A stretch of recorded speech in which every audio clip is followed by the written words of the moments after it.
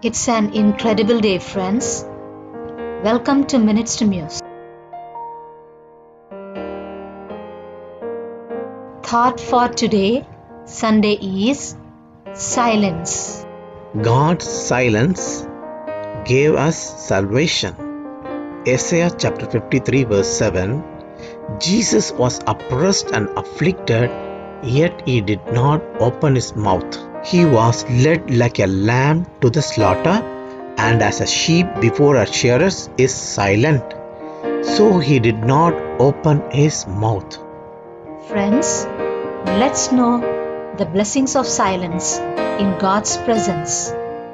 Silence is a big source of strength, utility and stability during nervous and stressful times.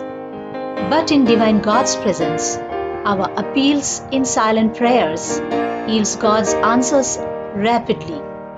The low situation of our life turns in our favor, while our silent tears, cries and deep groanings changes into joy unspeakable. Let's know from the Bible.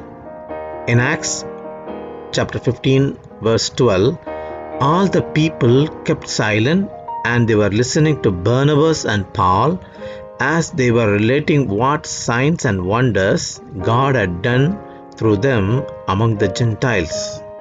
Let's think, friends. Pray and work hard in silence, and let success make the noise. Shall we pray? Dear God, we thank you that you are able to hear the words of our heart's cry in silence. In Jesus' name, amen.